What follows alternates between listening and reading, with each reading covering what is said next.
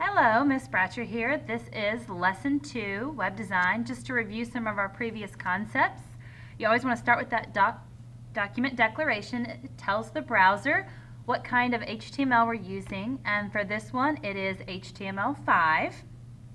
Remember to always add the 4 main elements. It's kind of like the bones of your web page, so we always want to have that HTML, head, title, and body. Remember that the body is visible page content, so anything that you put there is going to show up in your browser window, just like you see over here on the right. That is what your viewers will see. Whatever goes in the head tag is kind of behind the scenes information, and that will show up on the tabs at the top or if your browser has a title bar, but not in the browser window. For this lesson, we're learning something new. It's called the metadata, and the metadata is also behind the scenes information. It's really helpful because people can now find your site more easily with the description, the keywords, and the author's name. So if they went and searched for your site, these items would help them find it. When you're filling in the information, you just replace where it says content equals with a new description. So for our lesson, we might write lesson 2 assignment. If your website happened to be about superheroes, you would write a description about your superhero website, a website all about superheroes. For keywords, the more keywords you put, the better.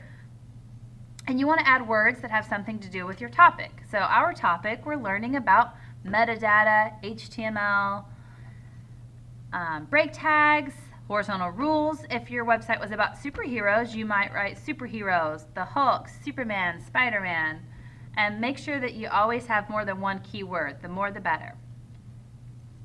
Next to author is where you're going to fill in your name.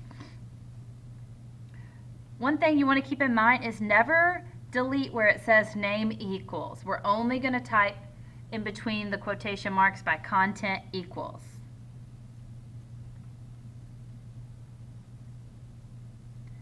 For this last one, just replace after content equals, replace that guy's name, but keep the quotation marks there.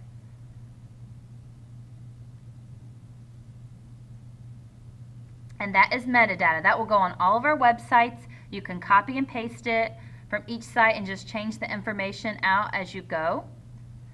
So it's nothing that I'm going to make you memorize how to type from scratch. The next thing that we're going to add is headings. You guys are already aware of the heading 1, and you know that it's bolder and that it's larger than a paragraph tag, but now you can add heading 2, which is just a little bit smaller. And it goes all the way to heading 6, which is the smallest heading of them all. So now I'm going to add an H4 to show you the difference in size. Keep in mind that you don't ever want to add, make something a heading just because you want it to be bold. There's a different tag for that. It's called the strong tag. So only use headings if something is truly a heading. And H6, like I said, is our smallest heading. It's kind of hard to see. And you might want to use headings maybe if you were trying to outline something. The headings would be a good place to start. The next new tag we're going to learn about is the break tag, or the horizontal rule. And the horizontal rule is a good way to divide things up on your page. It just has a line across the screen. Once we learn how to style, you'll even learn that you can change the color and the size of your horizontal rules. The other new thing is called the break tag. And the break tag is just like hitting enter. So if you want space between different items in a paragraph or in a sentence, you can use that break tag. Or even if you just want to spread things out on your page, you can add multiple break tags. And you'll notice now that the words my first paragraph, each word is now on its own line. So we've learned about metadata, which you're going to add to every page, behind the scenes info with the description, the keywords, and the author. We've learned about headings. You have 6 different headings to choose from, with H1 being the largest and H6 being the smallest. We learned about the HR tag, which adds lines between items, and the break tag, which is just like hitting enter.